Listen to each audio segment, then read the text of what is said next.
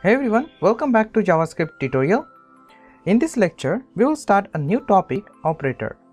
Operator is very important topic to understand because using operator, you can solve many problems and you can create amazing things. In the previous video, we learned what is expression is all about. Now in this lecture, we will take a look at operators. We mostly use operator to specify our expressions because using operators, you can compare two values, you can add, multiply, divide and do so many things. Now the question is, what is operator? In simple words, operator is just an expression result in a value. Operator take one or more operand to produce a result. For example, in this example I will say 1 plus 2. Now here 1 and 2 is operand and plus sign is operator. In programming language, you often see operand called argument. So we will start our operators from the basic mathematics. So we will discuss arithmetic operator first. As long as I know, you feel comfortable with arithmetic operator because you learned most of them in the school. Now let's take a look at the arithmetic operators. So first, plus. Plus is used for addition and also for concatenation. For example, 3 plus 2. Now the result would be 5. This operator evaluate value right to left. Second, subtraction. Used for subtract values. For example, 3 minus 2. The result would be 1. This operator evaluate value right to left. Next, division. Division used to divide two values. For example, 3 divided by 2. The result would be 1.5. This operator evaluate value left to right. Then the next one is multiplication. Multiplication used to multiply two values. For example, 3 multiplied by 2. The result would be 6. This operator evaluate value left to right. Next, remainder. Remainder returns remainder after division.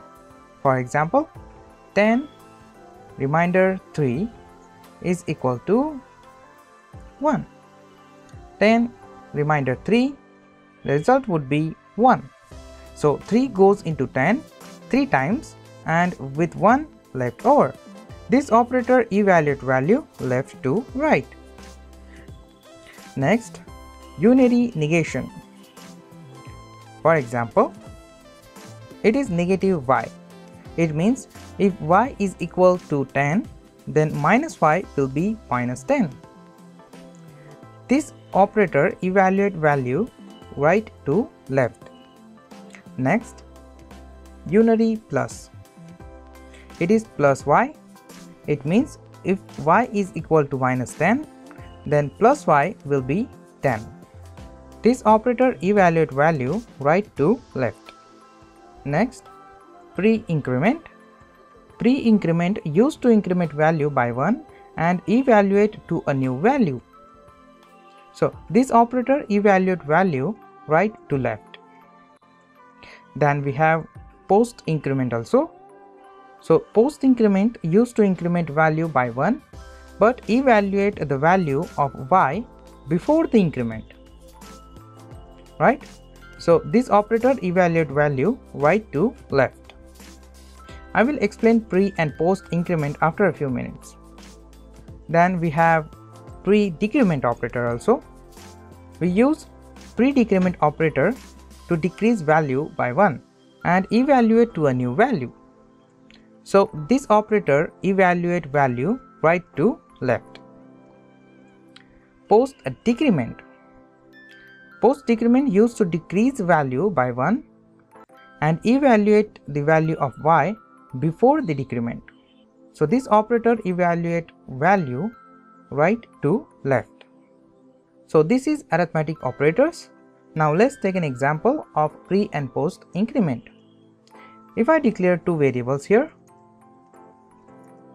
let j comma x is equal to 5.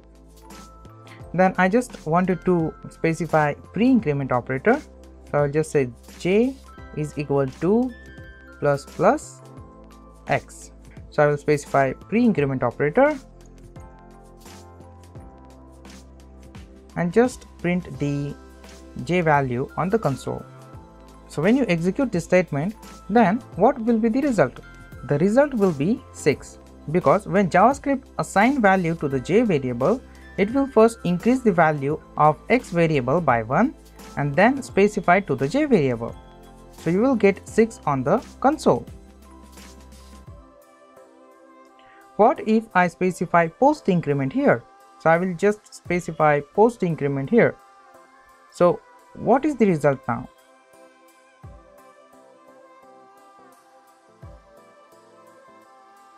So the result will be 5.